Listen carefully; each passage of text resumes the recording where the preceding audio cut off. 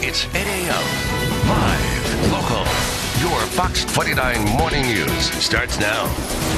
We're all trying to save money in this economy, and one way to put thousands of dollars back into your pocket every year is to cut down on what you're paying for your home insurance. Shari Olefson is a lawyer and author of The Great American Do-Over, and she joins us now to tell us how we can do this. Good morning. Good morning, Lauren. This is possible then, to really cut that bill down. Absolutely, and particularly here in South Florida where insurance is so high.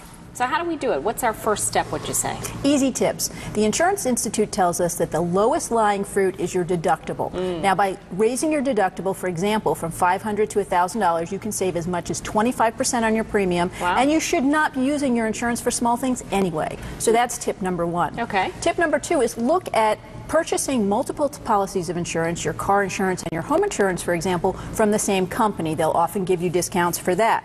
Bundling. Right, exactly. What they call it, I think. Exactly. Yeah. Okay. Tip number three, ask about what types of home improvements you can do that would reduce the cost of your policy. So the insurance company is looking, for example, for anything that's going to reduce the risk of something happening and them having to pay out. That includes installing burglar alarms, it includes upgrading electric and roof systems and things like that. You can get significant policy discounts by simply doing that.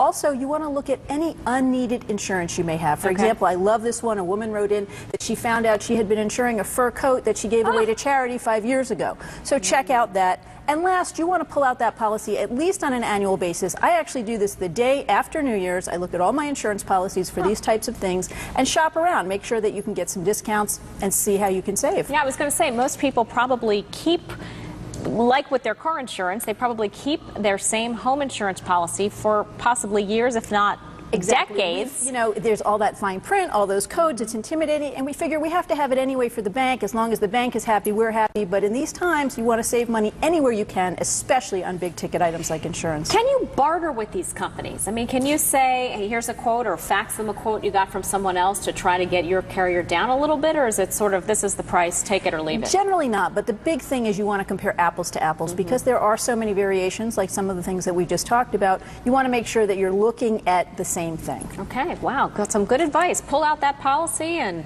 save some big bucks. Make some calls, save a lot of money. Shari, thanks so much. Sure. We'll see you in our next segment. And now back to you.